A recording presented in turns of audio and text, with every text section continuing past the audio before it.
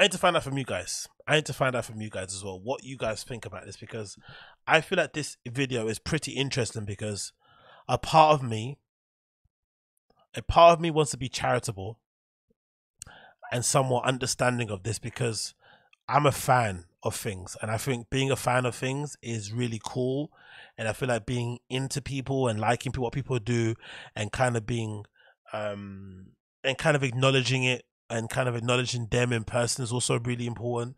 Even though kind of the things that I like when it comes to like fashion, when it comes to streetwear, when it comes to dance music, when it comes to design, when it comes to art, a lot of people in those kind of fields are really big cunts, and it can be very difficult to try and be a fan of them, because sometimes when you meet these people in real life, they can sometimes turn you off. So I usually abide by the rule of just never meeting my heroes, right? And just kind of, or heroes as Brendan would say, and kind of admiring them from afar and just loving the work that they do. And also, you know, I'm kind of, I say I'm mature enough to understand how I can separate the art from the artist. I'm really much in that kind of vein. I'm not really too bothered about what people do in their personal life, as long as it's not something super crazy. I can kind of forgive everything and kind of focus on the art itself. But the internet doesn't seem to like when people are really kind of overly fanatical about things, even when it comes to like stans and K-pop and stuff, or people that like pop stars. Most of the internet doesn't really like those people, right? They kind of live in their own little world, but for the most part, most parts of the internet kind of despise any level of standum because it just comes across gross. Now, the other part of standum is this podcasting standum thing that exists, right? Where certain guys who have kind of become successful just through the medium of just talking to a microphone like I'm doing, have now kind of acquired this position in culture and society that probably is a little bit overblown for what they do, right? They're still important, you know, for people's lives and whatnot. They contribute to some respect, but essentially just sitting down on a microphone and talking at length to people about certain topics and whatnot really shouldn't put you in a position where people are like, oh my God, I'm so reverent of you and whatnot, because it's not really that big of a deal. But someone like a Rogan, of course, kind of is a bit rare in that case, because he's kind of a bit of a, you know, he's a leader in this sort of industry, and clearly somebody that's done a lot of good. And definitely, I'm a big fan of the JRE still. You know, it was definitely the first sort of like major show I kind of watched when I first got into the podcast. I think I started listening to JRE in the early 400s type of time zone, so I was fairly, you know, new to it. I was fairly kind of new to it as well as most people were and whatnot, and I kind of followed his entire journey throughout. And I feel like he gets, you know, overall he probably has the best show in terms of pound for pound, in terms of guests week in week out, in terms of the interesting people that kind of get on there and whatnot. But the way some of these comedians act around him, and maybe some guests, is a little bit nauseating. And I feel like a good example was obviously the recent episode with Andrew Schulz, because it felt like Andrew Schulz really went out of his way this episode to really kind of, you know, bow at the feet of Rogan and remind him just how much of a big dog he thinks he is and whatnot, and kind of validate a lot of the nonsense that Rogan speaks about, especially when it comes to like ice baths and whatnot. Now, what I wanted to say about this clip is that, can you be a fan of somebody without people thinking you're sucking them off? And is that a fair interpretation of what you were seeing Schulz do here? Or is this just what people do if you happen to have a friend that's like Rogan level? It's what you do. Like, I don't know. But this is a clip of Andrew Schulz basically pontificating on the importance of ice baths and whether or not a cold plunge has replaced religion in modern society. Yes, you heard that right. He's arguing or pontificating on the idea that, you know, dunking your balls into a cold tub of water has somehow replaced the meaning and the guidance that people sometimes feel in flipping religion. Crazy.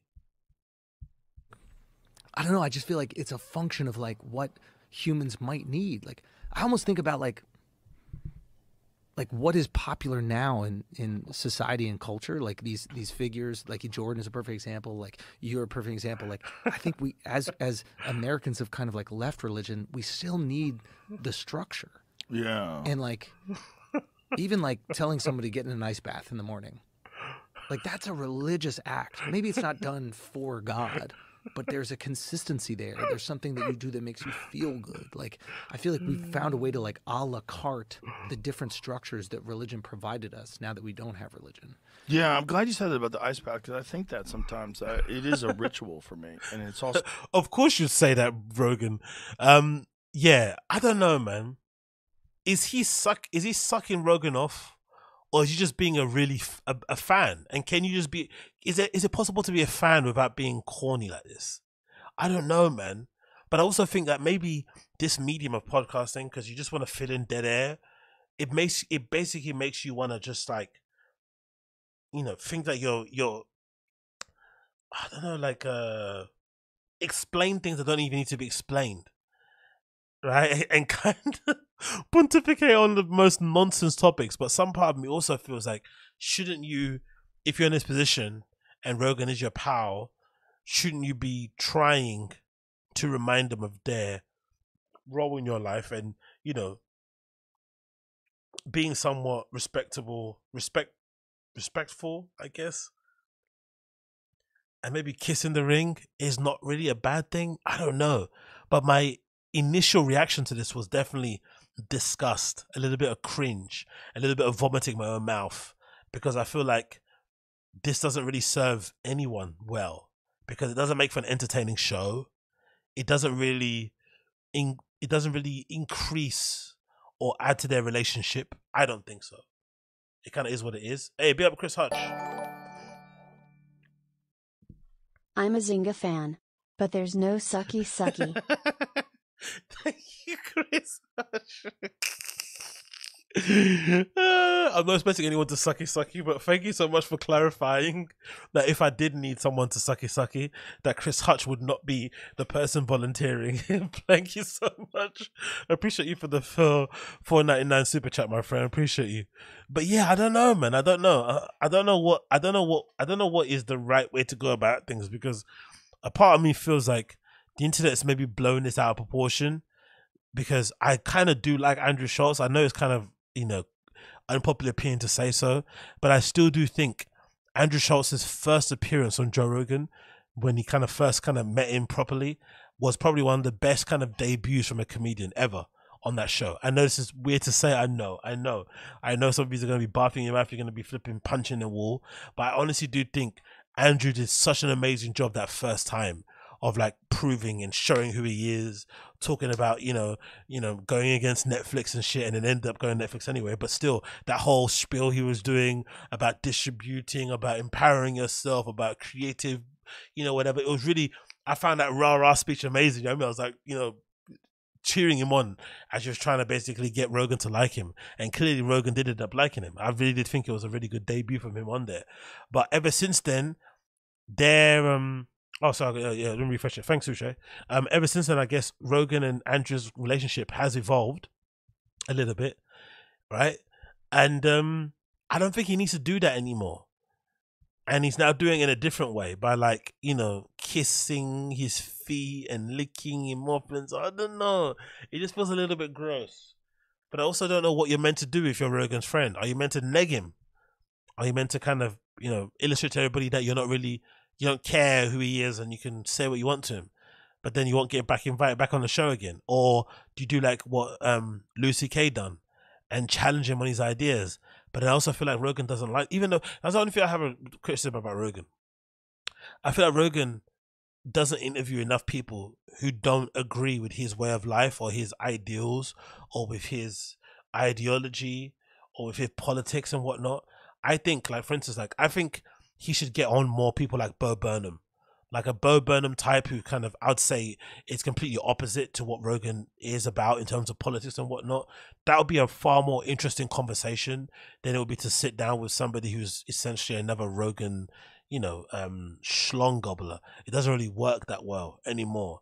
I feel like, for instance, like Schultz's first appearance on Rogan was good because it was fresh, because he was bringing up new ideas that Rogan maybe hadn't thought about. But now that they're in this position, he's just another one of his kind of lackeys. It's not really the same anymore, which is why I understand a lot of people who see some of Rogan's friends as the next guest on JRE just skip those episodes because they know it's just going to turn into an hour and a half of like sucking him off type of thing.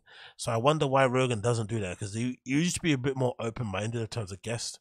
So maybe the Rogan of a few years ago would have got a Bo Burnham type person on sooner. But I think I would much rather see those type of people on than see a gaggle of his, comedic friends who want to suck him off there, kind of lapping him up and, going out of their way to let everybody know that they're friends and stuff. It's just a bit gross. Because I think in this episode as well, Schulz said something like, "Oh, it was amazing, Joe, to see you be so nice with your niece and stuff." Like, it was like a weird sort of like humble brag type of thing that he's around, like kind of like weird little signaling thing of like, "Hey, I'm around Joe enough where I see him communicating with his family, who he doesn't really mention that much on podcast, so that must mean I'm in the real close circle." It's like a weird thing to mention. I don't know, just strange anyway. It's a strange compliment anyway to give somebody. "Oh, you were really lovely with your niece." It's like, yeah, it's my niece, isn't it? Like, I don't know. It's a strange compliment to give somebody, but I don't know. Something about it is gross, and I don't know what it is about us. I don't know what it is about us humans on a deeply anatomical, physiological level where we just kind of don't respond well to people sucking people off. What is it about us as humans where it just kind of grosses us out a little bit? I don't really know. Or maybe it doesn't gross us. Maybe it's just a very small minority of people online who say these kind of things and most people don't like it. But I wonder what it is about us humans in a way we can just notice cringe and it's just like, ugh, yuck. Maybe because they're meant to be his friends. I don't really know, because I guess you don't really do this with your friends, do you? Even if you got a famous friend, I don't know. Do you suck them off? Is that what your friend wants from you? Probably not, I'd imagine. Like, if you've had a legitimate famous friend, the last thing they'd want you to do is to treat them like a famous person. They'd want you to be like, quote unquote, normal, because they've had enough of being treated like Ariana Grande or whatever it may be. Do you know what I mean? I don't know. But it also wouldn't surprise me if I heard some famous people only keep, friends around them that kind of agree with them and lick their ass as well. They don't like to have any people in their camp that disagree with them in the slightest. That also wouldn't surprise me. So maybe it's twofold. I'm not really too sure. But either way, very bath-inducing episode of JRE, especially me being a fan of Schulz. I felt like it was really kind of uncomfortable at times to listen to him kind of go full of himself to kind of agree with him. If anything, it sounded like a way more cultured version of Brendan on the JRE. It sounded like that, like a way more intelligent version of a Brendan. Basically, he was agreeing with everything Joe was saying. He was basically, it kind of felt like he was kind of like guiding Joe to answers and preempting what he would say to make him seem agreeable. I don't know, it's just a bit gross. Not gonna, it's a bit gross. I kind of felt a bit uncomfortable. Like I should leave them alone in the room together. Jeremy's like, turn that off. But anyway, hey, maybe I'm in the minority here. Maybe it's just what it is. Maybe we're all haters in general and we're over analyzing things that don't need to be analyzed. Who bloody knows? Who bloody knows?